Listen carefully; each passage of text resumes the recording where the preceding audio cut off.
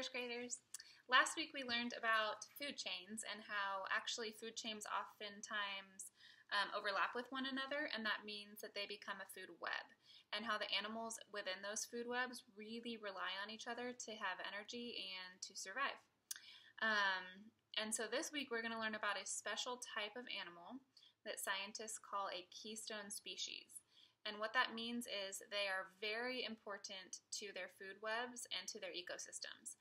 So today we're going to start with a type of animal that I had no idea was a keystone species until I was a teacher, because it doesn't seem very important and I didn't really know much about them, but they are very important, and that's called a lemming.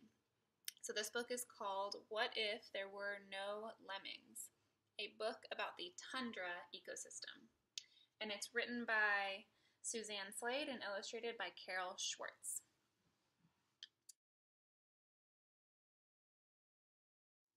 Lemmings are true cold weather survivors.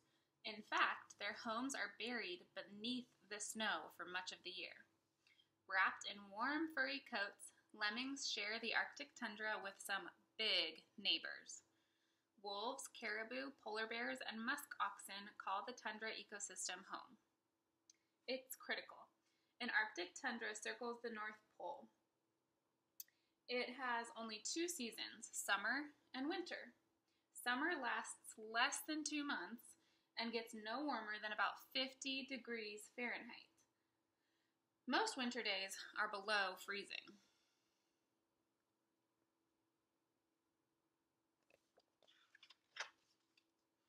Animals in the tundra depend on plants and each other for food. They're tied to one another by food chains. Lemmings, like most living things, belong to several chains. When many food chains connect, they form a food web.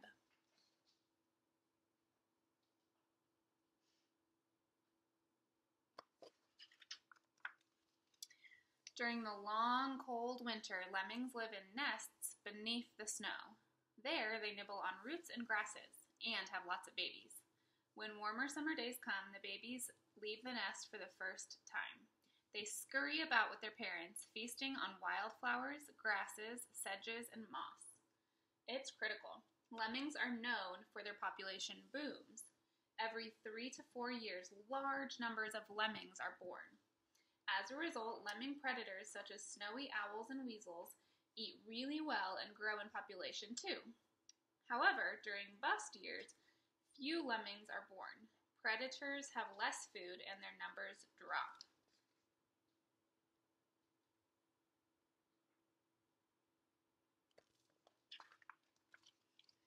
Lemmings have many animals to fear, including foxes, ermines, owls, jaegers, but another danger is global warming.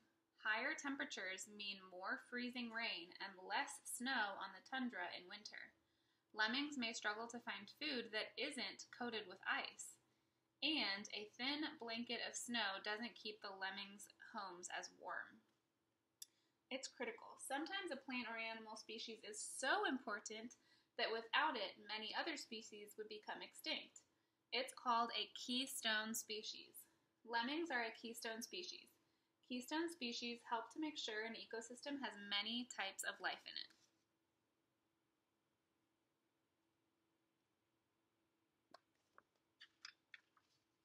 What would happen if lemmings became extinct? A number of large animals in the tundra eat only meat, and lemmings are a favorite meal. If lemmings disappear, smaller meat eaters such as owls, ermines, would have trouble finding food. It's critical. Without lemmings, the owl and jaeger populations would drop. This would mean fewer eggs for animals such as Arctic foxes to eat. At first, these carnivores would fill their bellies with mouse-like voles, Arctic hares, and other small animals. But without lemmings, there wouldn't be enough food to go around. Soon, many birds, ermines, and Arctic foxes would be in danger of starving. So now you can see more animals who are beginning to go extinct and disappear from that ecosystem.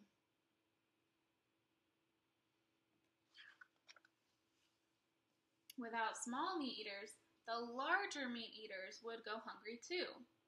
Wolves, for example, feed on many different creatures, including foxes and young snowy owls. Without foxes and owls, the wolves would rely on caribou even more to survive.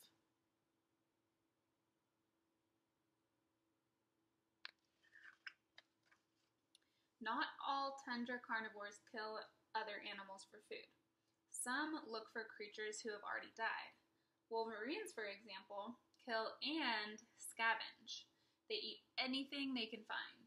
At first, starving animals would provide a feast, but eventually even scavengers would run out of food. It's critical. Scavengers follow wolves, polar bears, and other large predators on their hunts. Once these predators eat their fill, scavengers finish the leftovers.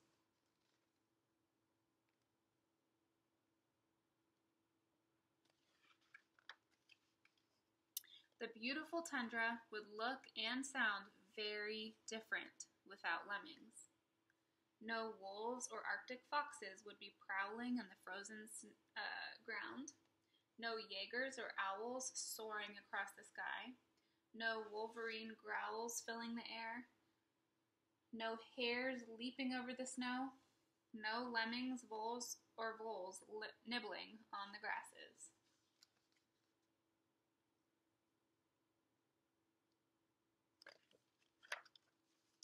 What would happen if lemmings became extinct? Plenty. The loss of just one small animal, such as a lemming, would greatly change the balance of many food chains in the tundra. Thankfully, the lemming population has stayed fairly healthy throughout the years. Lots of lemmings help keep important tundra food chains strong for the future. It's critical.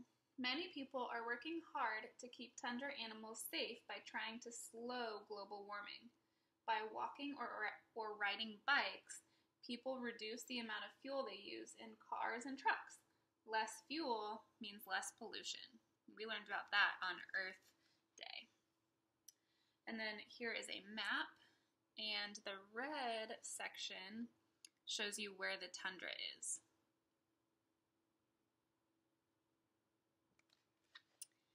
The end.